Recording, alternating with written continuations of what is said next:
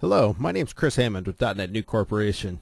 In this video, part 2 of our installation series for DNN 7, I'm going to talk to you about the IIS, or the web server configuration for .NET Nuke.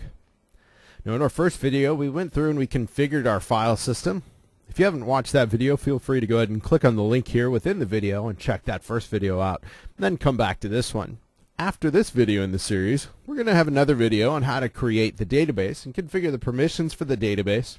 And then the fourth and final video in the series will be for the installation wizard. The steps we're going to perform in this video in order to set up our web server, we're going to create a website pointing to the domain dnndev.me.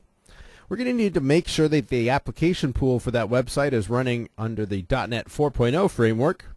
And we're going to point the website to the local folder where we have the files for our .NET Nuke installation. That's the folder we configured in the previous video. Now after we set up the website, we'll have to take the name of the application pool, or the identity for the application pool, and we need to configure the permissions on that folder. The name we'll be using is IIS space apppool /dnndev.me. So let's go ahead and load up IIS. To load IIS on your computer, you can go ahead and type in inet mgr into the run window from your start menu. That will load up the IIS manager.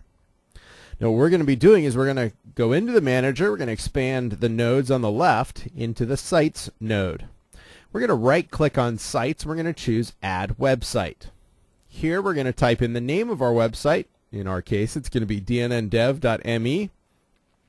We need to point to a physical location on the hard drive, and we'll point to that C:\websites /dnndev.me. Down below we need to provide a host name, and we'll go ahead and provide www.dnndev.me as the host name. From here we can go ahead and click on OK, and that will create a new website here in IIS for that particular domain. Now before we do anything else, we want to go ahead and click on the application pools node within the menu, and we'll find a dnndev.me application pool. And we can see here that it is running under version 2.0 of the .NET framework. So we need to go ahead and change that. We can do that by right-clicking on the application pool, choosing Basic Settings, and then choosing from the drop-down list, choosing 4.0. From here we'll go ahead and click OK, and that will configure the application pool to run under the .NET 4.0 framework.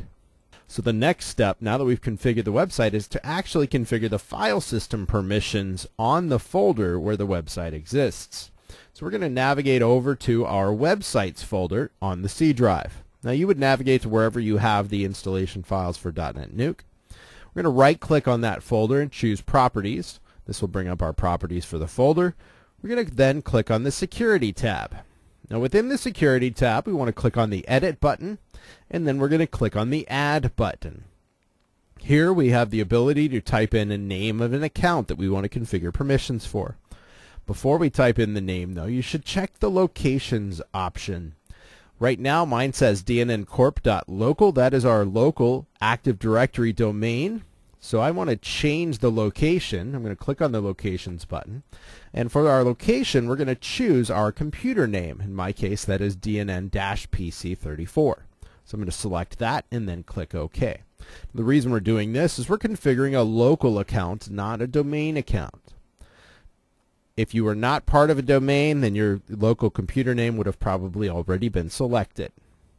Now from here, I'm going to come into the text box at the bottom and type in IIS space apppool /dnndev.me. I can go ahead and click on Check Names. If it finds the account, it will underline it, and then I can go ahead and click on OK.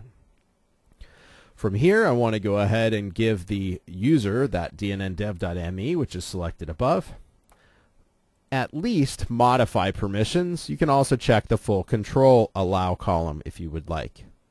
You have to, at minimum, check the modify column. From here we'll go ahead and click apply, click OK, OK. We've now configured the permissions as well as the web server for our .NET Nuke installation. Now in the next video in the series we're going to go through the process of creating that database. With that new database, we'll then be able to go into the installation wizard for .NET Nuke and actually configure our .NET Nuke installation. I would encourage you to check out those other videos in the series, as well as additional videos in the .NET Nuke video library.